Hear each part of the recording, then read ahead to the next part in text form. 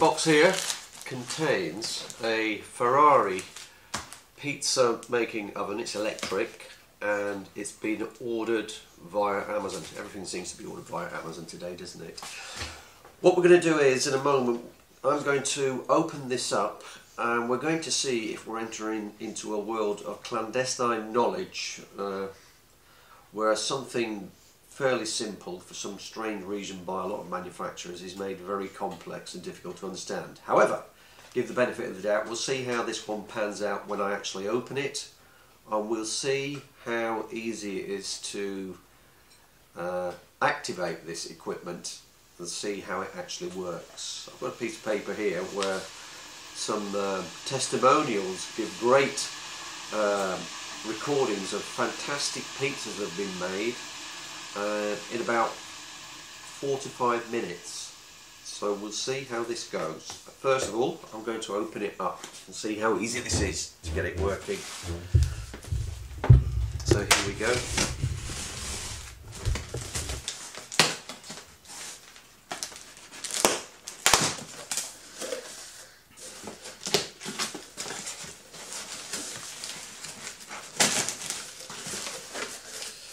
Okay, let's see what this is. This is all the confirmation of the price, which was £119.99 plus VAT. And now to get to the main piece of equipment itself.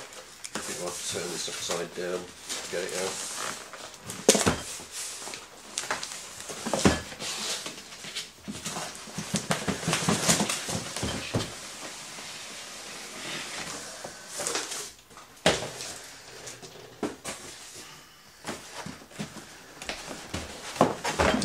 Okay, there we are.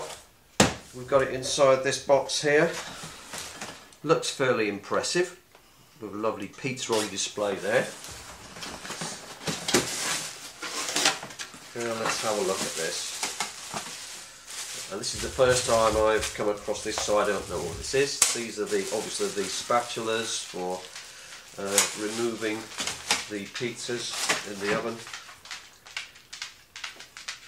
Instruction manual, recipe book for pizzas, and now we'll remove the actual oven itself. Again, I think this might be easier just to tip it upside down to get it out.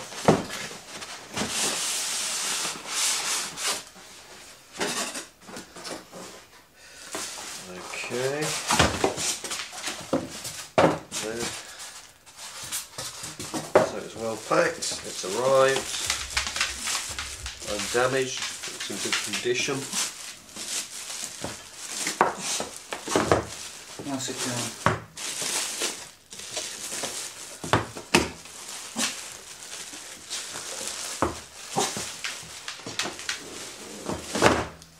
Okay, put this card down here. And there it is. The Ferrari Pizza Express machine for homemade pizzas.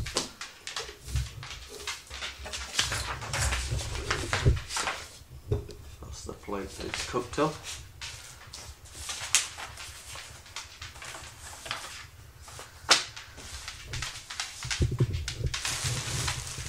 As I say, these will be the spatulas.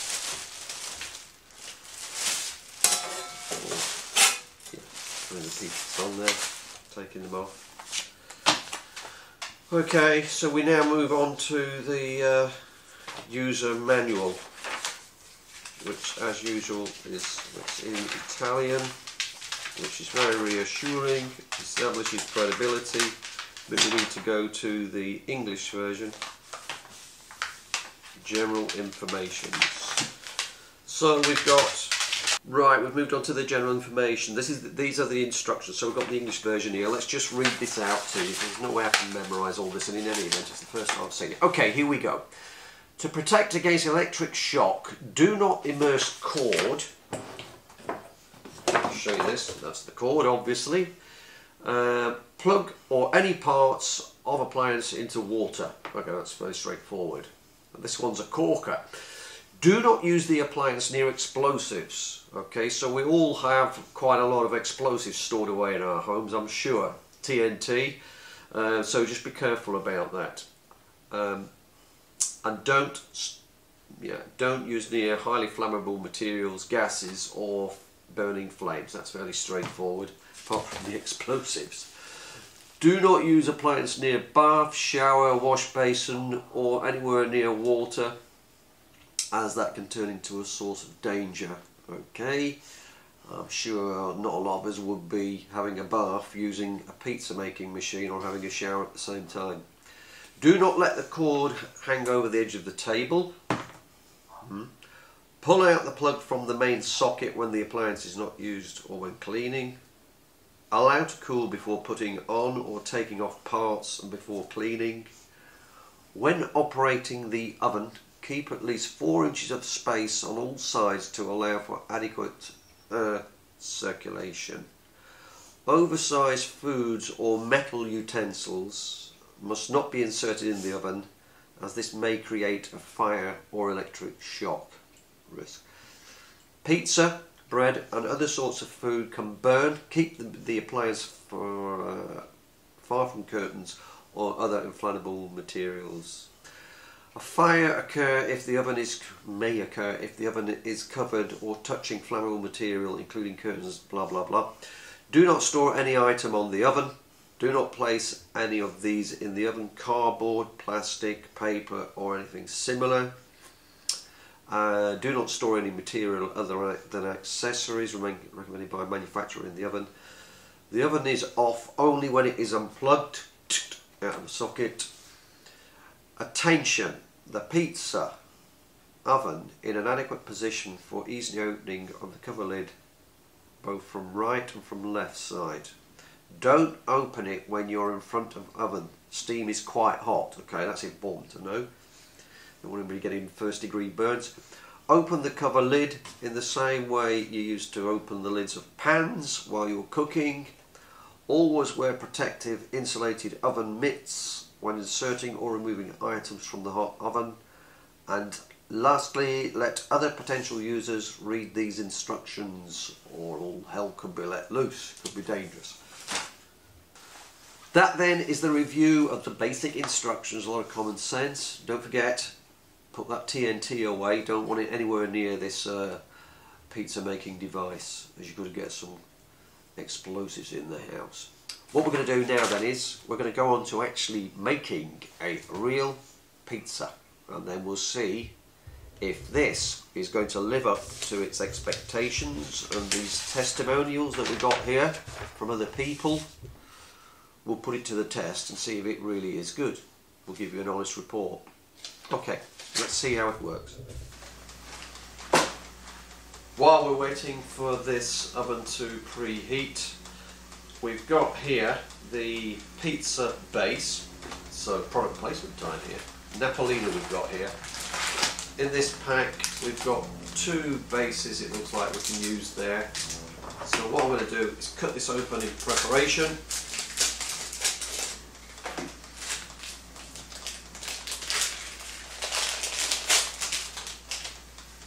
Two pizza bases, so we only need one obviously in this instance.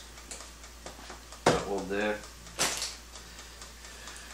And we will now start applying the toppings. Next stage, we're going to actually prepare the pizza base. So the sauce goes on first. We'll spread that out across the base. Make sure there's a good covering there. Got tomato base.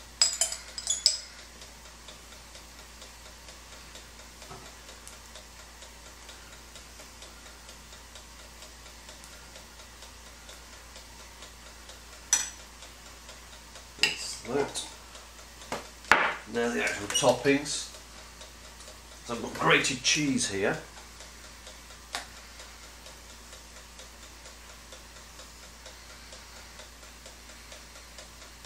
Go and give it a good spread.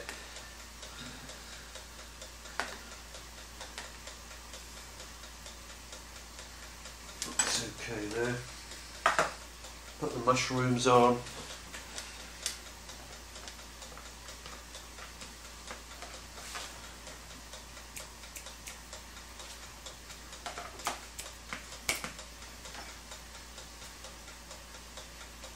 Just a few more.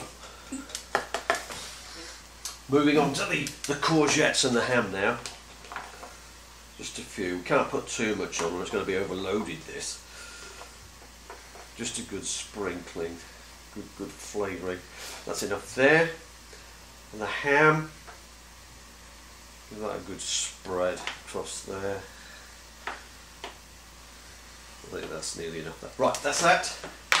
Then we've got tomatoes,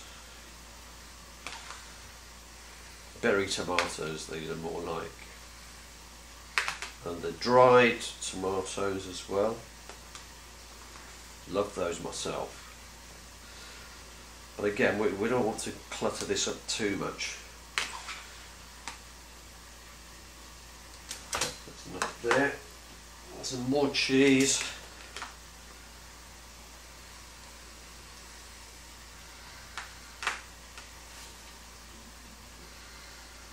That's enough there. And just to finish off with some basil, some good flavouring there with the basil. Perennial favourite for pizzas.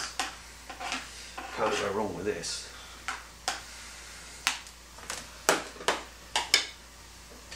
Right, we've put all the toppings on there. We've got the pizza base ready. This is now going to be placed into the Pizza Express oven. I don't know if you heard that there. While that was running live, we had the actual timing of the second 5 minutes, so that's gone. What we're going to do now is we're going to keep this set at between 2.5 and 3, and we're going to set the timing as per the manufacturer's instructions at 4 minutes. We open this up very carefully. This is really hot. We're going to put the base on there. You can see it's been used previously. I don't know if this is coming out on camera. This was a lovely beige before, but with it being cooked on before to test it out before we did this, it's gone darker now. Panic ye not, this is as per the manufacturer's instructions. This is what will happen, so don't panic about that.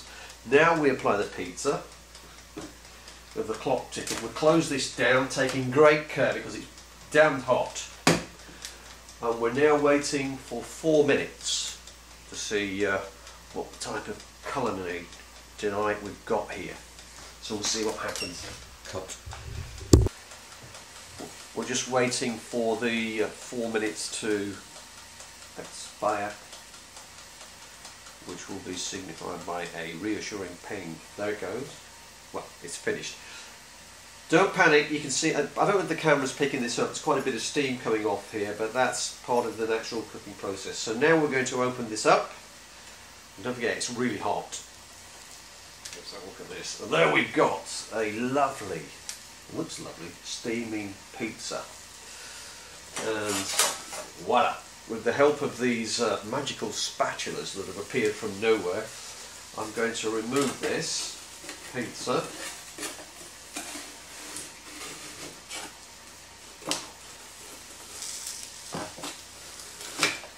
Okay, there we go. That's red hot. Onto the plate.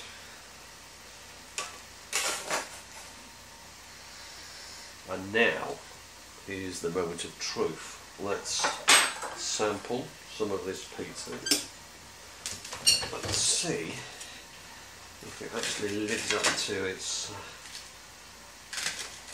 testimonials that we've read. Let's see what this is like. I'm going to eat it by hand, it's easier.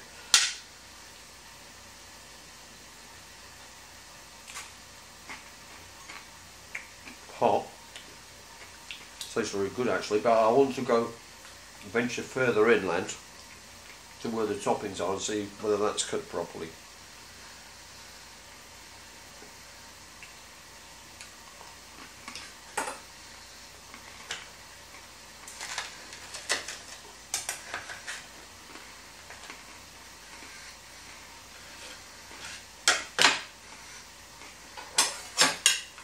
I'm going to use a knife and fork for this because it is hot.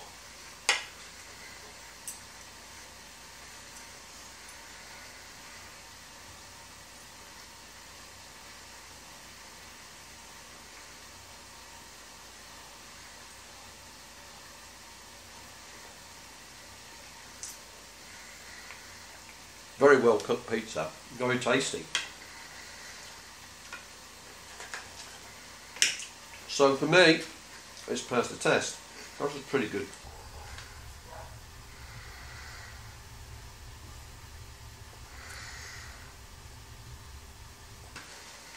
Homemade pizza we've got there.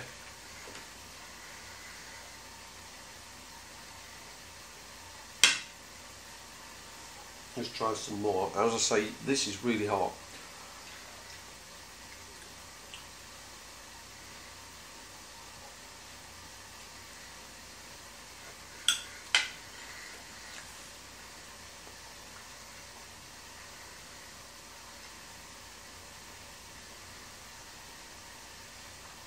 Really tasty, well cooked. This is far superior to just putting a pre-made pizza in the oven. It's much better.